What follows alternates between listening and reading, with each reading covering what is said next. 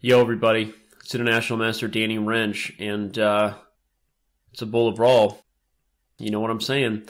Because we can't stop. We can't stop, and we won't stop. It's amazing how similar I sound to Miley Cyrus, right? That's what you're thinking. Like, wow, he has a horrible singing voice, but he actually sounds very similar to the we can't stop, and we won't stop. And I blundered a pawn. It's not good. It's not good what's going on here. That is faux show. Blundered a pawn. And possibly more now. But I'll go ahead and... Oh, what's going on here? It's really not good. Plus, I just feel like I'm... Not only am I blundering a pawn, I'm playing slowly. More slowly than would normally be preferred. So let's hope I can get some revenge against the infamous Thomas Rendell, known for his exploits on Hack Attack on Twitch. If you don't follow and watch the Hack Attack, I'm not exactly sure what I can do for you, other than suggest that you change these bad habits in your life and that you begin to watch Hack Attack every Monday on Twitch. Chess Twitch, actually, twitch.tv/chess. Not trying to give a plug, though there's a little picture of him if you want to take a look at it. But if I was trying to give a plug, you'd know it, all right? I've had many battles with Thomas, as many of you YouTubers know. Those of you who follow us regularly know exactly what I'm talking about. I'm not really sure that was the best idea for Thomas, actually. Sort of a strange decision in my mind to play that way. But I guess I have to go down, and what's he going to do? Oh, the main issue I feel right now is time. And that wasn't good for him either, was it? So we'll go ahead and make some fast moves here. And we actually somehow came back and won that game. How exactly did I do that? I'm not totally sure. But his name is Thomas Rendell, and maybe this time he'll let me play my Najdorf. My Najdorf being the main Sicilian I try to play, or will he play a closed Sicilian? Who knows? Let's see. Yeah, he plays an anti-Sicilian. Like many of his fellow countrymen, those Englishmen love themselves a good anti-Sicilian. Does that sound racist to you? I'm not racist, I'm a chessist. Alright? And when I say things like that, it's almost always true. Because certain cultures, over time, it just tends to happen that way. Tend to prefer certain openings and certain weapons. It's sort of funny. And the reason for that, maybe it's because certain players in history started playing them, and so everyone else just kind of started copying. And they sort of were maybe some of the stronger players in the area, so they obviously had influence over what everybody else might start to play. So this sort of thing happens over time. But, okay, I'm not exactly sure that after being totally winning in the last one, now I'm sort of messing up a winning position here today. Although, can he really do this? Look at this. This is like can't stop, we won't stop. Miley Cyrus style. That's what it is. It's can't stop, we won't stop. Right now I'm just going to develop a little bit of a mating attack and hope that ends up being enough to bring home the business. Oh my gosh, look at this. Look how badly we're both playing right now. Just completely winning in that position, of course. Up more than a piece. Really up everything. Up the lifeline, as they say. But, okay, now we have to come back and defend against this B7 thing coming, but not right away. We will do this first and then take, and then somehow, some way, we're actually not in the worst shape possible. Not exactly sure how that happened. Not exactly sure how that happened here, but it did. And so, oh no. Well, now we are in the worst shape possible. So you went from winning to losing to nothing. Okay. Wow. Well, horrible chess by both of us right now. Instead of worrying about the history of the Englishmen, I should probably focus a little bit, huh? That was pathetic. What am I doing? I'm up a million pieces and their friends, just with a crushing position. I'm sure there was something concrete, too. Yeah, Thomas makes a comment in the chat. Rather odd first 2 games. Now say it in an English accent. Rather odd first 2 games, yeah? Right, and do it. Rather odd. It's not clear what we're doing here. Right. Do it. Love it. Play g4 and get some. As my buddy and my hero, my chess hero, Hikaru Nakamura taught me, g4, get some. Not even sure that really has any truth, but I like to think I learned everything from Hikaru. I'd like to think that. If he puts his knight on f2, he'll lose a piece, so I think he just slightly miscalculated that. I'm actually totally willing to double the pawns. It's not a problem, believe it or not. Because now he's getting his knight trapped. And completely lost. So, that's fun. That's all she wrote right there. Big time advantage, too. Well, not all that she wrote as far as Thomas is concerned.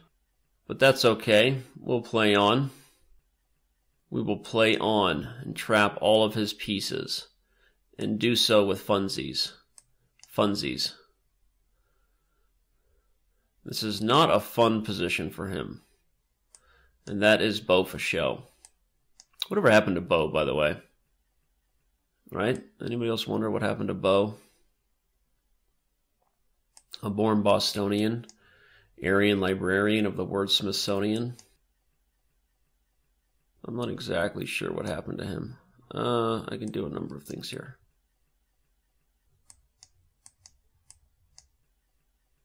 Up 2 pieces for fun.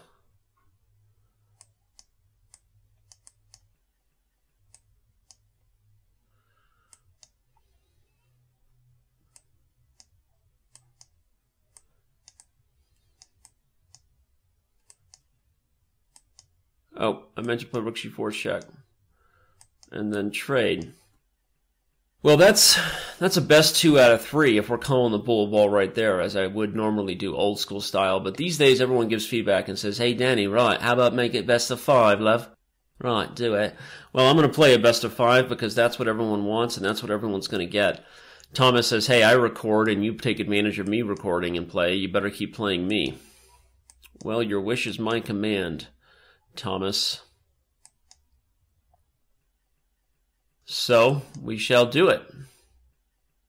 We shall be free. All right. This is all the business these days. Not really.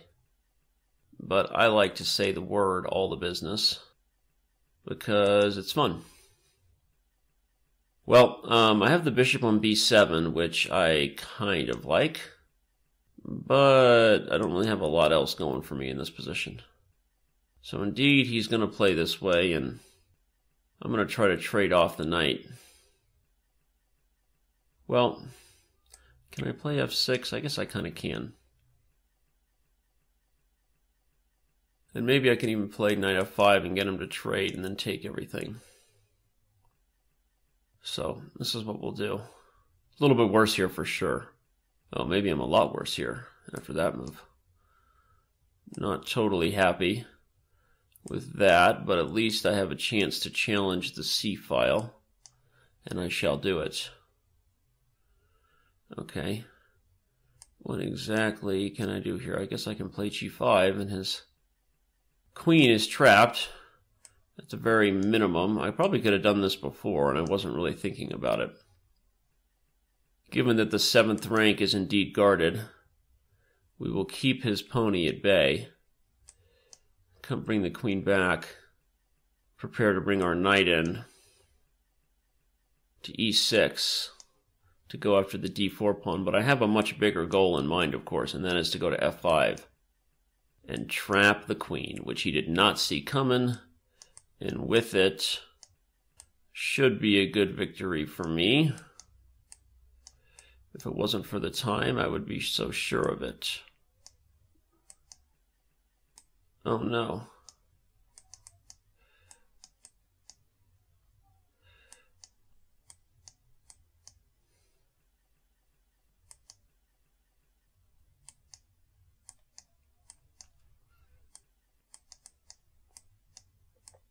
I'm moving as fast as I can and my mouse is jumpy. Oh my gosh. That's frustrating when that's the worst kind to lose on time, because you're winning the entire time and it's just basically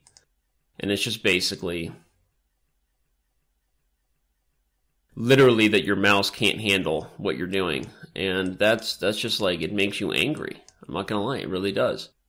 It makes you incredibly, incredibly angry when that happens. And angry, you know, in the sense that, okay, we're playing chess for a living, so let's consider what's really going on here. Especially now that I'm probably going to lose this 2 out of 5, 3 out of... Oh my gosh! And that was a game where, you know, I'm winning from start to finish, with no exceptions about it. Frustrated I am. Really irritated I couldn't move fast enough. Well, we'll play this way. And we'll guard. And we'll play h4. And we'll move the queen. We'll move the queen again. Avoid the queen trade, we shall. Uh-oh. I'm going to trade off my light square bishop. And with it, my last real chance is at swindling him.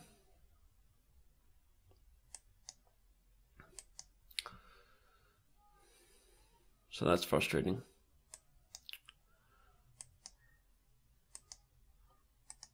Ah, actually didn't even mean to do that.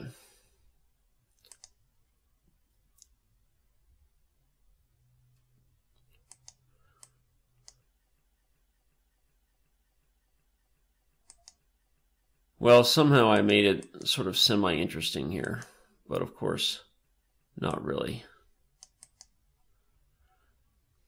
The only semi-interesting part about it is that I haven't lost on time just yet, given how badly the last couple games went.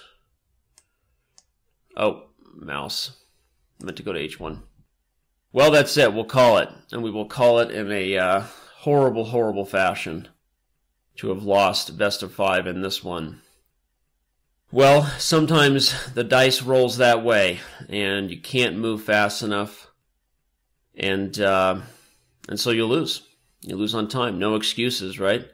Got to bring your A game, or don't bring it at all, right? As Miley Cyrus would say, bring BYOB, bring your own barbecue, because she would never be involved with anything else. Thank you, everybody. Follow me on Twitter, and we'll see you around on Chess.com.